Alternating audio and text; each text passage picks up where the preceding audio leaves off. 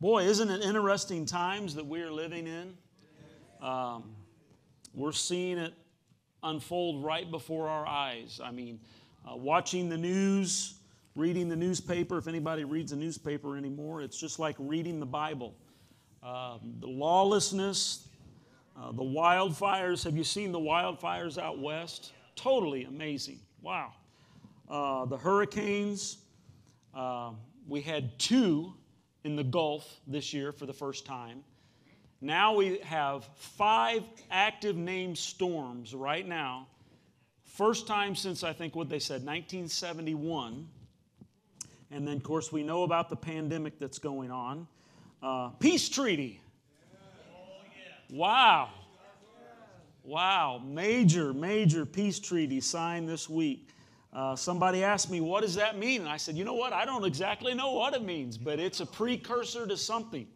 And it very well might be the same treaty that the Antichrist comes along and uses. Obviously, everybody hasn't signed on yet, but there's more and more that are. And so, boy, you name it, it's happening. And so here we are. We're not just studying about Revelation, we're living it. How many would say amen?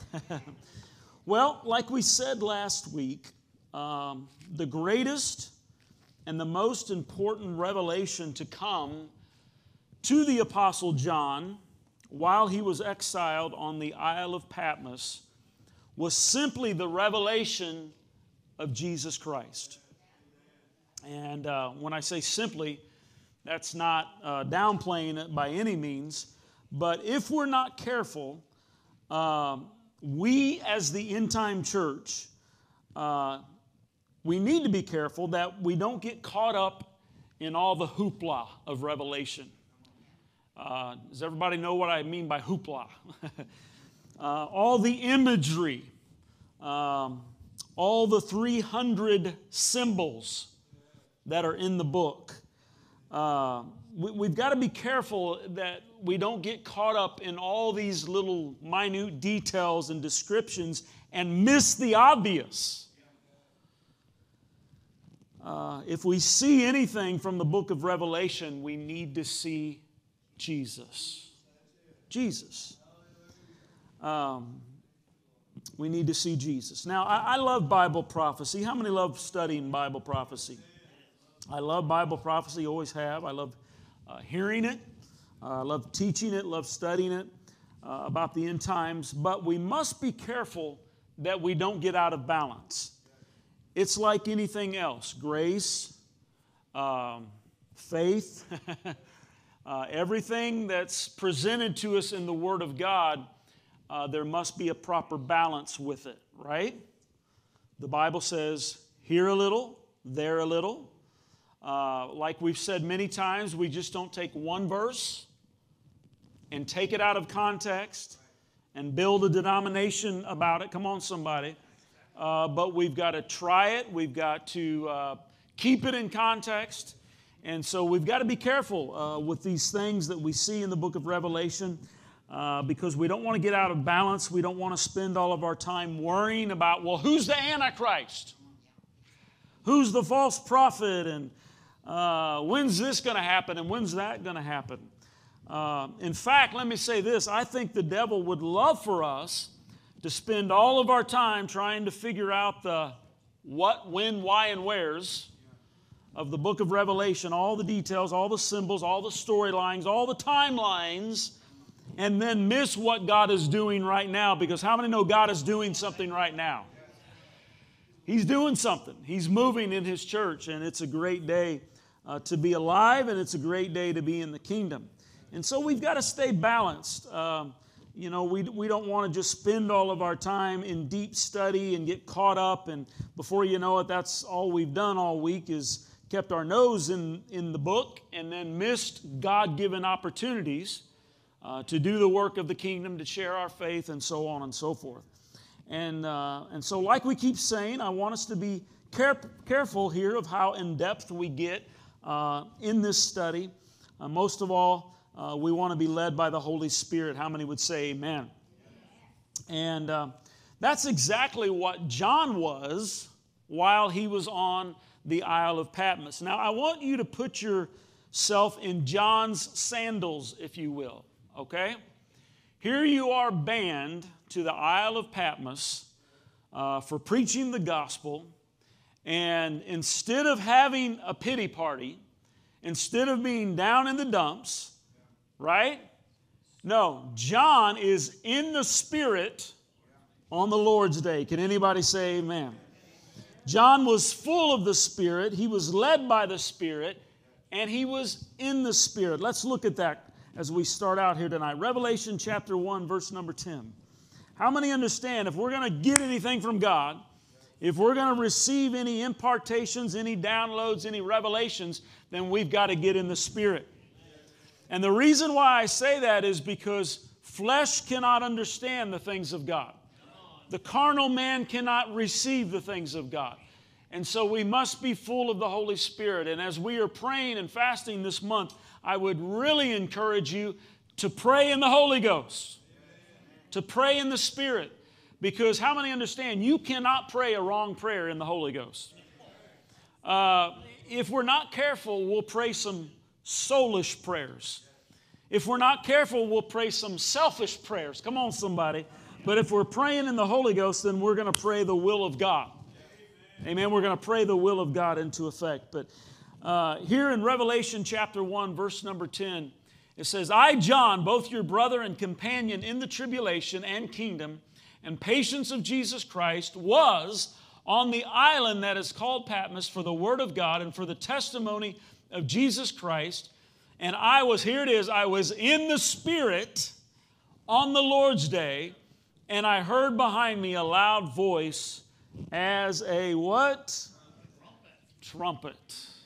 Ooh, how many believes we got a trump today? A trumpet. We got a trumpet in the White House. Anybody say amen? Oh, goodness. And so, here tonight, before we get into our scripture references, and really, oh my goodness, there are about 101 different ways we could go with this. But before we get into some scripture references, I want us to look at our chapter breakdown, and we're going to try to kind of simplify this for you. Because I'm doing my best to keep it simple and not overwhelm us, because if you're like me, when you get overwhelmed, no matter how good the knowledge is, if you get overwhelmed, you get frustrated. Anybody know what I'm talking about? Your mind just, it can't absorb it, and you go away feeling more confused than what you started. And so we're going to try to be careful with this, and like I said, just continue to pray that the Holy Spirit leads us accordingly.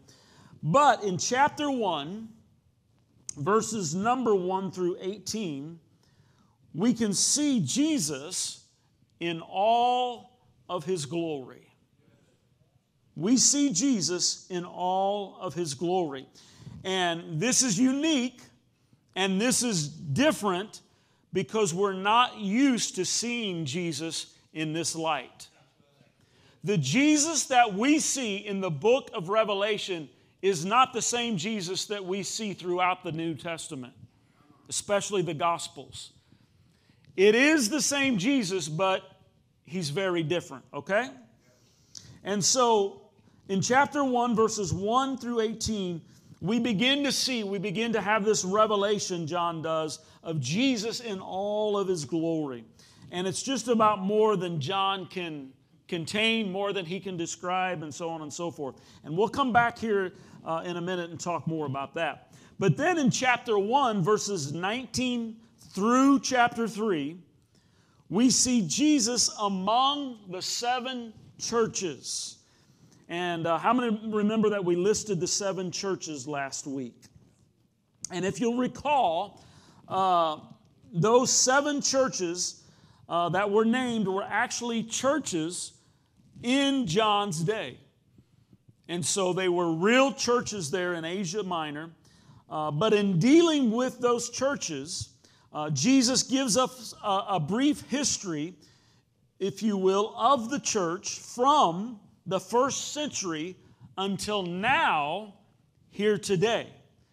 And so what the breakdown of the 7 churches is not just a historical element, But we can draw something from all of those 7 churches and we can apply them to the church of today. How many know we are the church of today? And how many understand we get to decide what kind of church we're going to be? Right? We can either be an on-fire church, we can be a church of brotherly love, we can be a Laodicea type church.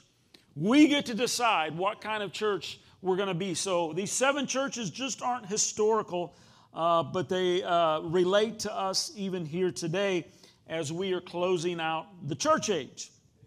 And so, when we look at the 7 different churches, we can begin to see the correlation between them and the 7 dispensations of time. How many remember the 7 dispensations of time? I think we went over those during the series on the blood moons. How many remember the blood moon series we did? It's probably been, a good 5 years ago, because I think we were still over at the West campus, so it's been a while. But we won't get into those details right now, but quickly, the 7 dispensations of time are, first of all, the age of innocence, the age of conscience, civil government, promise, the law, the age of grace in which we are now in, and then the 7th is the 1,000-year millennial reign of Christ known as the kingdom age.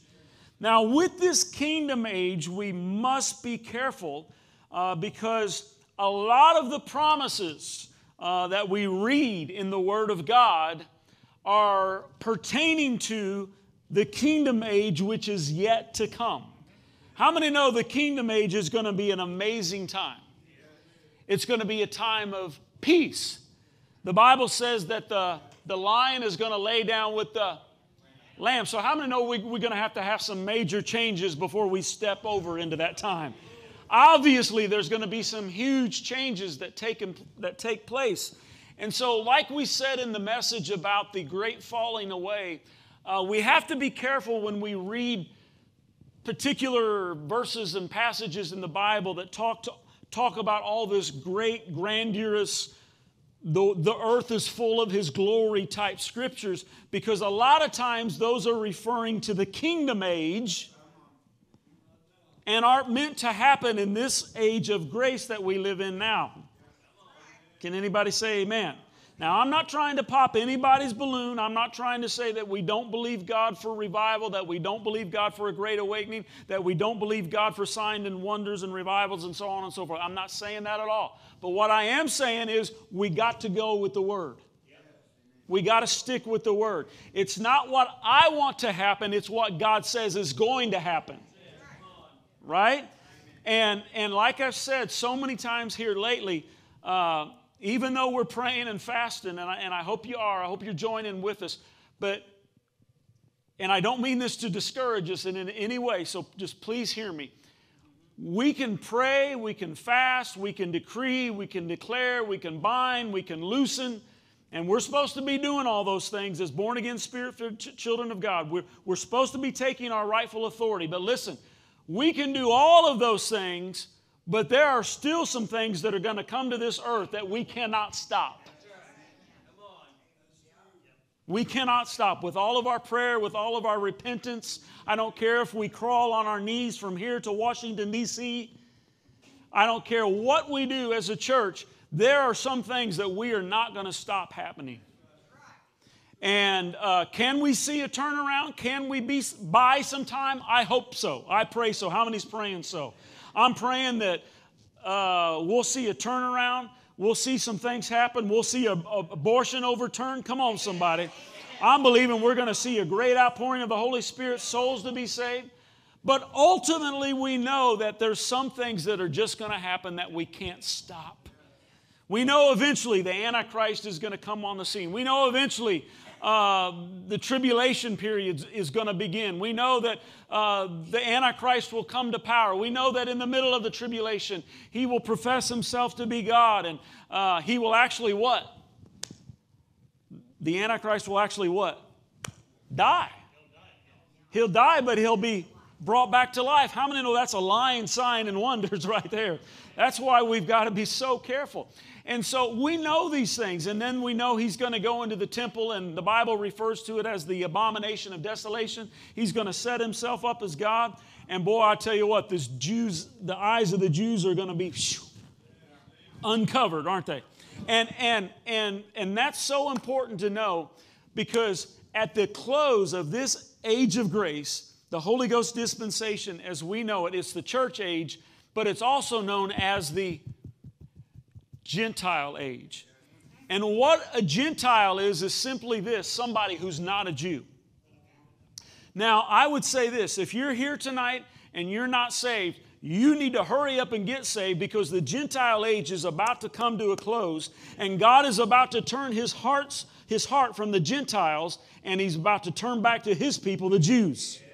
Right? And so that's what the tribulation is all about.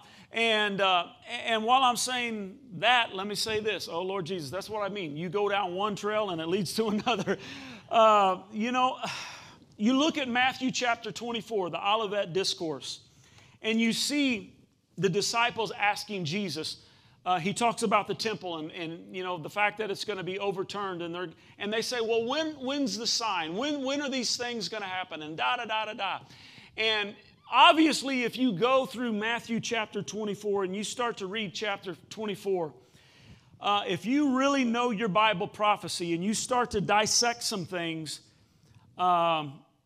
you can see where it might really appear like the church is going to go through the tribulation.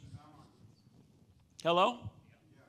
I mean, it really does. You read that Matthew chapter 24, and if you don't believe me, go home and read it tonight.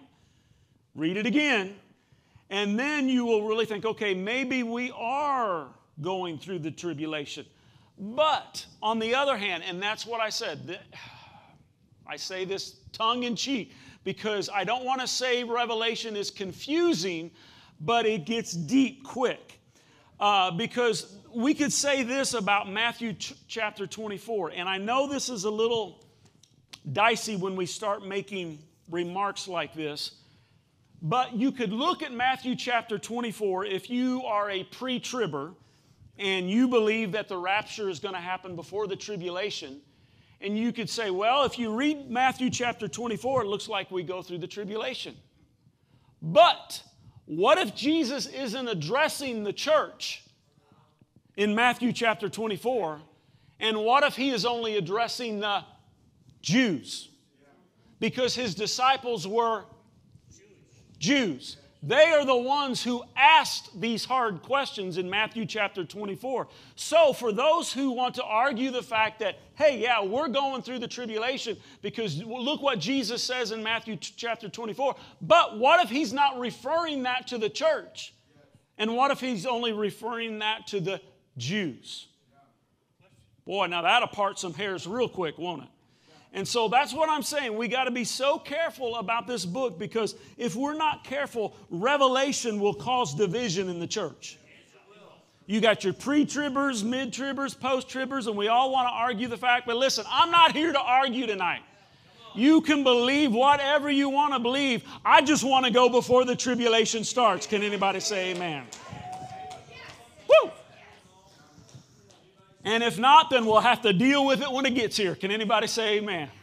And guess what? If we don't go up before the tribulation, then God will take us through the tribulation.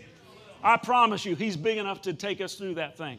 So, that's one of the reasons why I said, man, you open up one thing and it just leads to another. It's just so amazing. And so we talk about the dispensations. We talk about the 7 churches. We talk about all these ages. And oh my goodness, it can just get so complicated. But as we talk about the dispensations, remember this.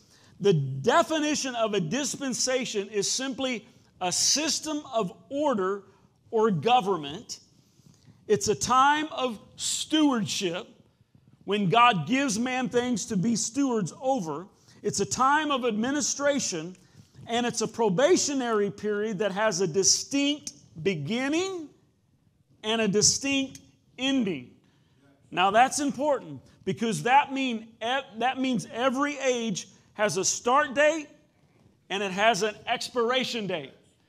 How many understand that even though the church age has been going on for some 2,000 years now, it has an expiration date on it?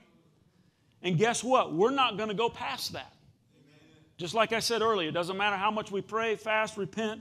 God's got a timeline, and He's going to stick with that.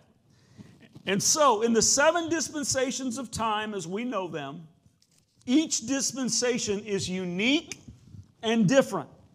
If we go back and study the dispensations of time, which I don't know if we'll do at this point, we might come back and hit that later on, we will find that God deals with man differently in each one.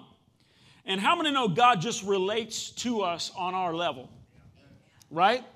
But like we've already said, once we start getting revelation, once He starts downloading and imparting revelation to us, then to whom much is given, much is required, right? And so then, if you look at the end of chapter 3 in Revelation, if you look at the end of chapter 3 and you take into account the first 3 chapters of the book of Revelation, we find ourselves at the end of the church age, which is the age of grace, and that's the dispensation that you and I are living in right now. So, at the end of Revelation chapter 3, we find the end of the church age.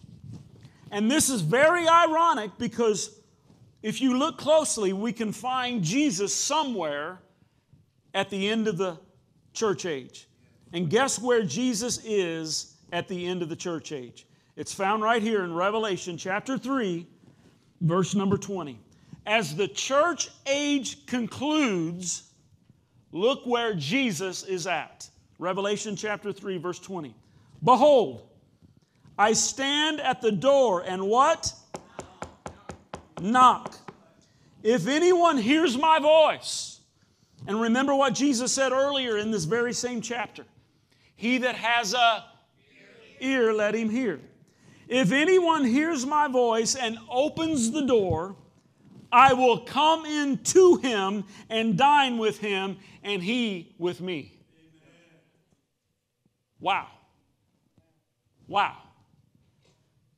At the end of the church age, we find Jesus on the outside looking in. That's scary. That's scary. He's knocking at the door saying, if you'll let me in, I'll come in and dine with you. I don't know about you, but I think that's pretty scary to think that we'll have 6 dispensations of time and Jesus is still on the outside looking in. Especially the church age. After the cross. After an empty tomb. How many know if anybody gets it right, we need to get it right? The church age, amen? So, as the church age comes to a close, at the end of chapter 3, Jesus was on the outside trying to get in. And then after chapter 3, we find no more mention of the church. No more mention after chapter 3. The church is not mentioned anymore. That's why I believe we're gone before all this stuff breaks out on planet Earth. And let me just say this. If you don't think it's going to be bad, read Revelation. Read the book of Revelation. I don't know anybody in their right mind would want to be here during the tribulation. Now again, I say, if the rapture does not happen, then I believe God miraculously, supernaturally provides for us and makes a way.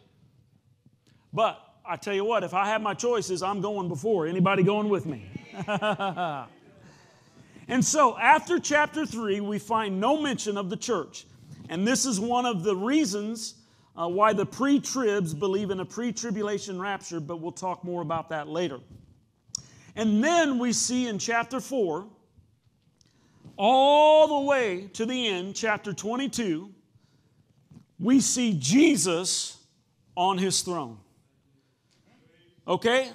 I told you this is a revelation about Jesus. First of all, we see Jesus in all of His glory, and now we see Jesus on His throne. And how many know that's all we need to see? Look at your neighbor and tell him, just keep your eyes on Jesus. Don't matter who the false prophet is. Don't matter who the... I've already heard. Is Trump the Antichrist? He signed the peace treaty. No, Trump's not the Antichrist. Oh, my goodness. But sometimes we'll worry about ourselves about all these things when we just need to keep our eyes on Jesus. What does the Bible say? Looking unto Jesus, the author and the finisher. In other words, if He started it, He's big enough, He's good enough, He's faithful enough to start it. Can anybody say amen? So, that's all we need to see is Jesus, because all the other things in the book of Revelation are coincidental in relation to the fact that they will and must take place, but in all actuality, the main thing is to keep the main thing the main thing. Let me say that again. The main thing is to keep the main thing the main thing. And how many know who or what the main thing is? It's Jesus. It's Jesus. And so we can't go wrong if we keep our eyes on Jesus. We go back to Matthew chapter 24 again. Jesus talks about all this deception that's coming in the last days. Well, guess what? We won't be deceived if we stay in the book, if we stay in prayer, if we keep our eyes on Jesus, right? In fact, the Bible talks about the fact that He's coming back as a thief in the night, but how many know that's only for the ones who are not looking for Him? The Bible says, those that are looking for Him shall He appear. And that's going to be one of the differences that we'll talk about between the second coming of Christ and the rapture of the church. Because how many understand the rapture of the church is a signless event? It's, Jesus is coming. Remember the 10 virgins? 5 were wise, 5 were foolish. When they didn't expect it, the bridegroom came. Right? And so when we talk about all these signs, we talked about signs at the beginning of the service tonight, all these things that are happening. All the signs that we talk about, all the signs that are taking place are referring to the second coming of Christ. And the second coming is at the end of the tribulation when every eye will see Him. Because at the rapture of the church, whether it happens before the tribulation or after the tribulation, the rapture of the church only happens for those who are ready and looking for Him. We're the only ones that will see Him at that time. But when He comes back at the second army to defeat the devil in the battle of Armageddon and all the armies of this world, the whole world will see Him. Okay? And so, oh my goodness, there's just so many things that we're going to have to go over in this study. But the main thing is to keep the main thing, and the main thing is Jesus. Can anybody say amen? All right, Lord help me, Jesus. I'm having a hard time staying focused tonight. Whew, I got to keep my eyes on Jesus. When we spend all of our time and energy trying to figure out the who, what, when, why, and where, who's Mystery Babylon? Who's the great whore? Who's this? Who's that? When we spend all of our time trying to figure out all the 300 symbols and what they mean and the timelines and so on and so forth, if we do these things as Christians, if we just sit here and argue back and forth what are different interpretations, then we miss the very essence. We miss the very meaning of what John's revelation truly was. Because his revelation was so great. We talked about some of it, remember Sunday, in the message about heaven.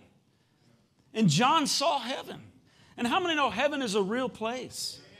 And so, if we want to be excited about anything, let's be excited about heaven. Let's be excited about Jesus. Anybody say amen?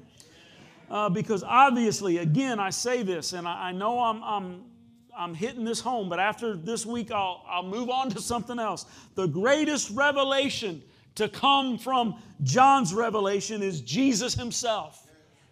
Wow. And if we'll just keep our eyes on Jesus, all the other stuff will work itself out.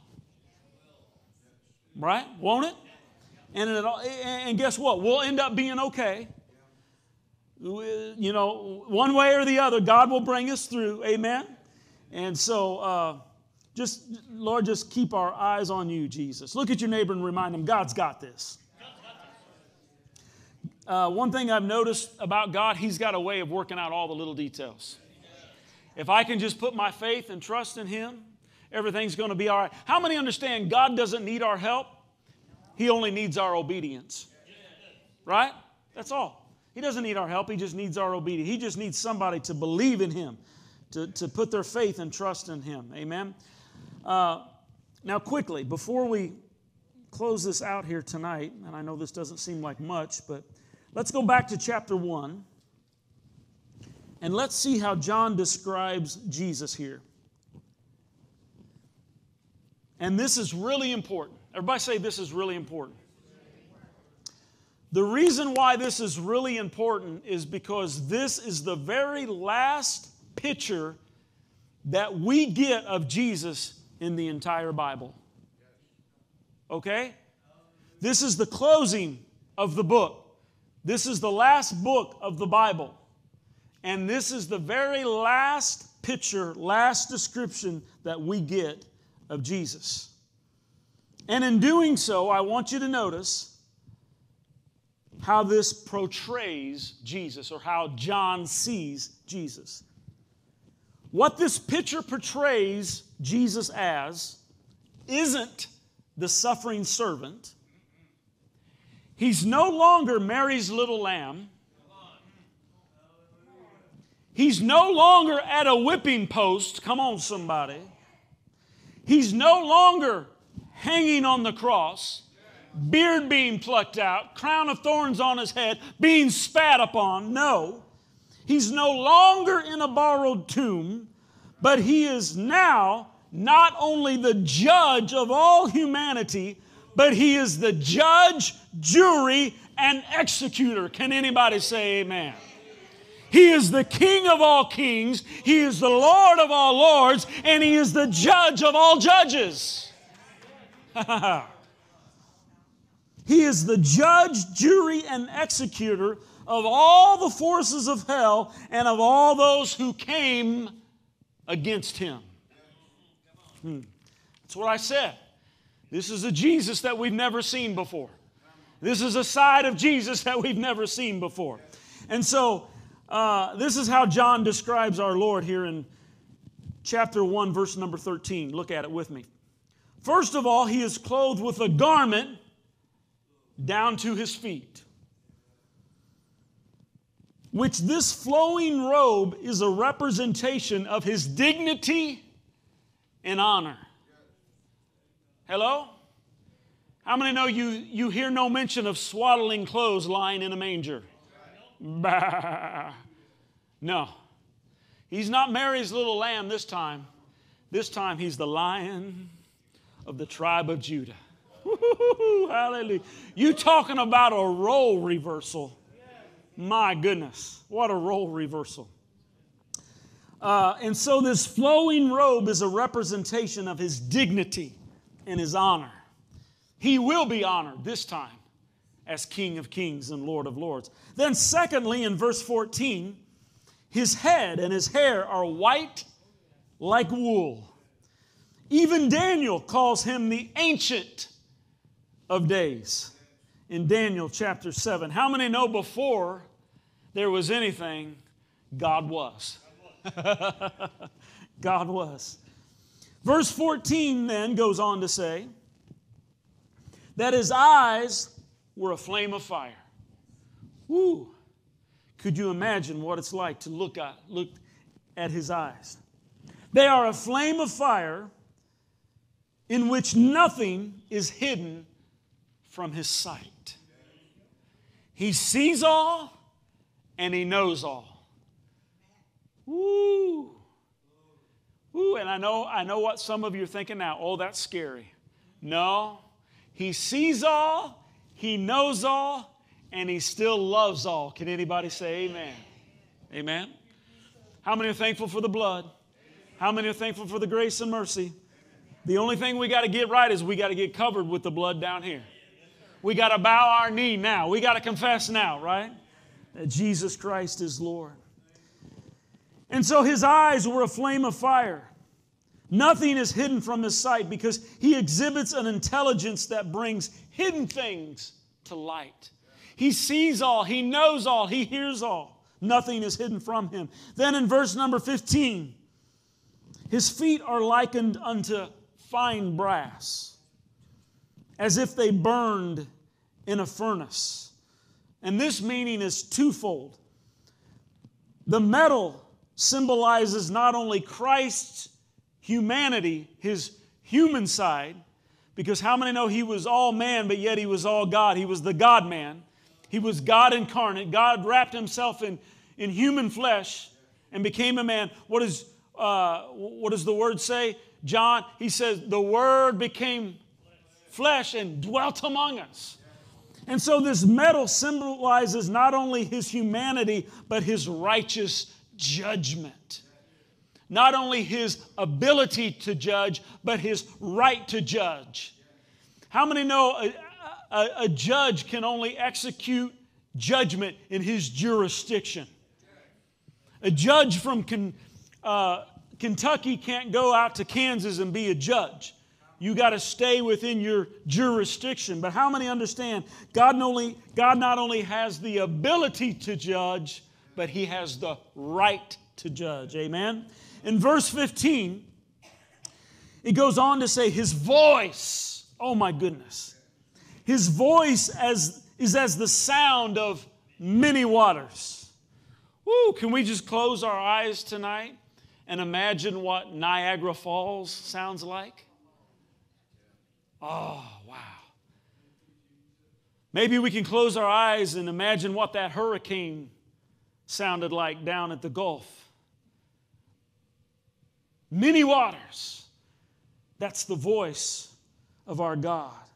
His boisterous words reflect his power, his authority, and his majesty.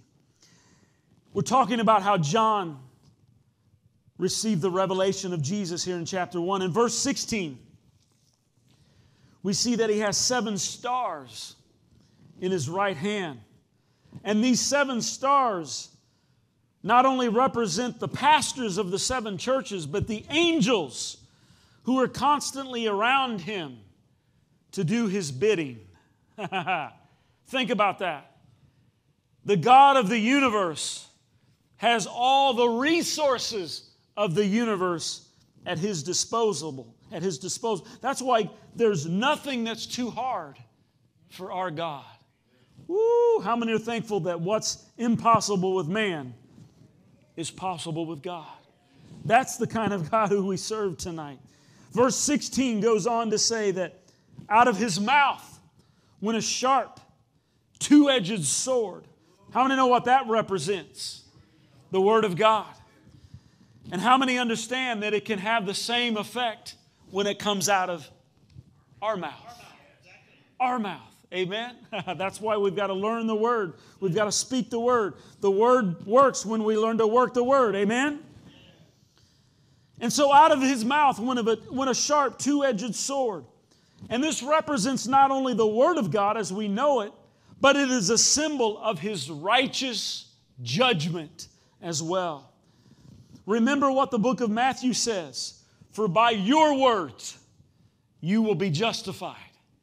See, there it is. Or by your words you will be condemned.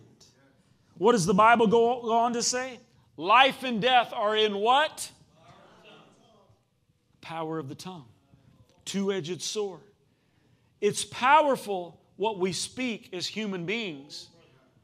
Life and death are in the power of the tongue. But when we put the Word of God in here, and when we learn to speak what does saith the Lord, it becomes even more powerful.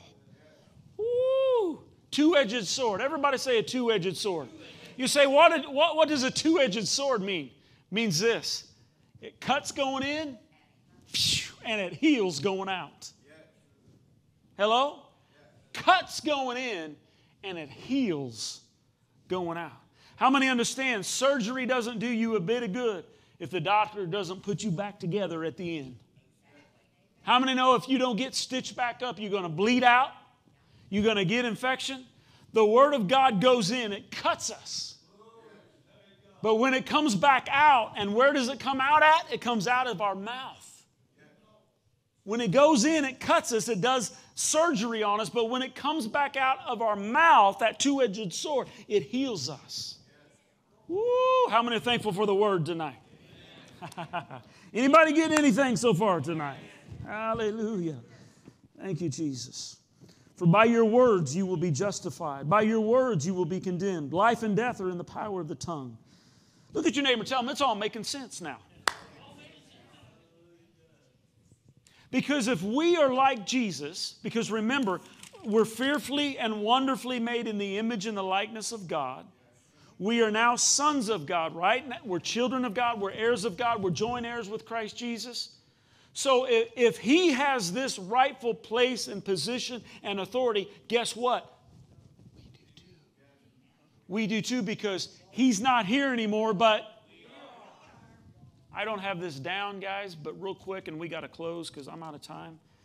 But it's 1 John. I just feel like we need to read this real quick. 1 John, I believe it's 4. I didn't have this down. Here it is, 4:17. 1 John 4:17.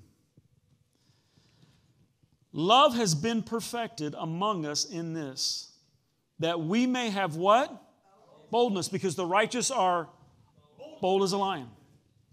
Love has been perfected among us in this, that we may have boldness in the day of judgment. You say, how in the world do we have boldness in the day of judgment? Listen, the Bible says we come boldly to the throne of grace. Boldly. Now that doesn't mean arrogantly, it doesn't mean proud, but it means as a son, we come in confidently. Dad, I'm here in the name of Jesus. I'm here under the blood of the Lamb. I'm here because of your grace.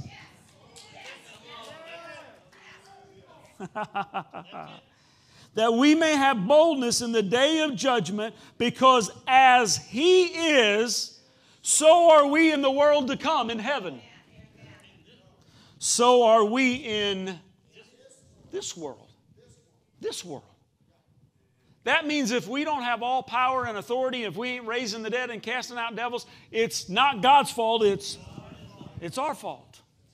Because as He is, so are we in this world.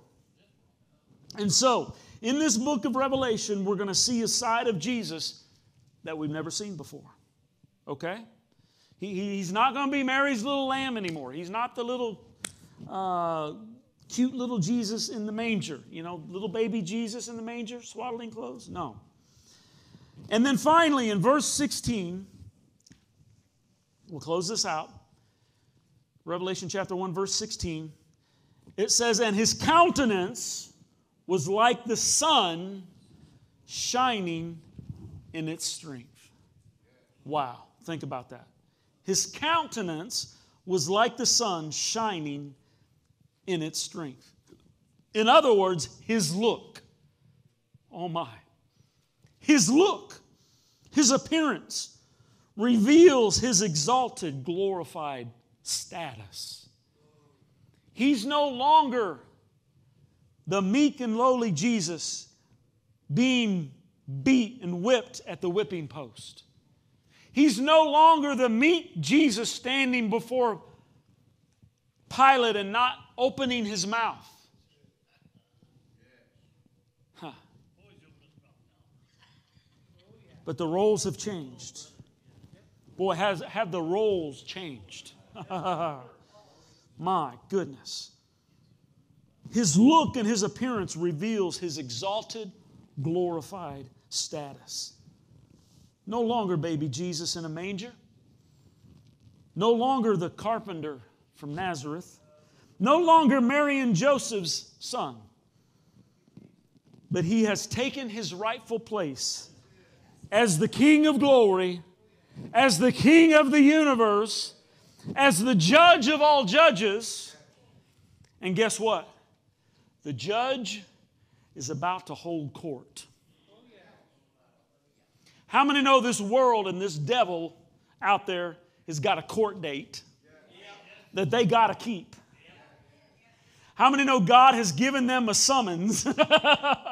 He has given them an order to appear. And they got a court date. They got a court date before the King of all kings, the Lord of all lords, the judge of all judges. Let's read this in closing. I'm done. Revelation chapter 1, verse 17. And when John saw him, he fell at his feet as dead. And when I saw him, I fell at his feet as dead. But he laid his right hand on me, saying to me, do not be afraid, for I am the first and the last. I am he who lives and was dead, and behold, I am alive forevermore. Amen. Woo, Jesus even amens himself. He says amen. And I have the keys of Hades, of death, of the grave. Write these things which you have seen, and these things which are, and the things which will take place after this. The mystery of the 7 stars which you saw in my right hand, and the 7 golden lampstands. The 7 stars are the angels of the 7 churches, and the 7 lampstands which you saw are the 7 churches. Woo! Can anybody say praise the Lord? Again, I say, the greatest revelation of revelation is the revelation of Jesus.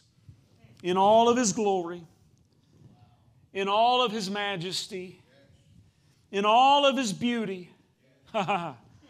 Like we said Sunday, we're going to have our new bodies to be able to even look upon Him. Can anybody say praise the Lord? All right. Let's quit for tonight. I know it just seems like we're getting started, but my goodness, there's so much to this. And so I'm not quite for sure exactly where we're going to go yet next Wednesday night. But wherever the Holy Spirit leads, amen. How many are going to be praying for us? All right, let's all stand together. Praise the Lord. Yes, Sister Sarah.